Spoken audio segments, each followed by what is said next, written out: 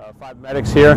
Our job here is we're a hospital decompression unit, also referred to as an alternative care site. What I believe is the first in the state. We are supporting EMSA, which is working in partnership with San Mateo County. The goal of this facility is to essentially decompress the hospitals and ensuring that the County of San Mateo hospital system and healthcare system is not overwhelmed. And they're doing a fantastic job.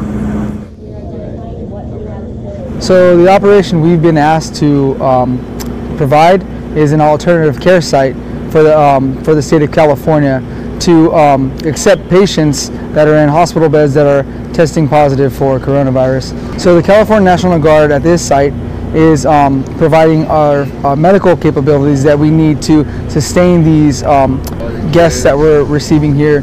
The whole state of California and the nation is stressed medically for personnel. So having that Guard resource to ask to be a part of this mission helped us fulfill a capability that we were being asked to provide. Having them here for this medical mission is greatly helped our response time for this.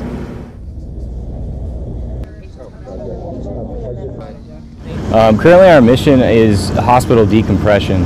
A lot of the hospital systems right now, the framework, how it's set up, is at potential their resources to be very limited during this time. So we are here to help unload that potential overload in the hospital. So we have patients that have tested positive for COVID-19 and they are transported here if they have nowhere else to go.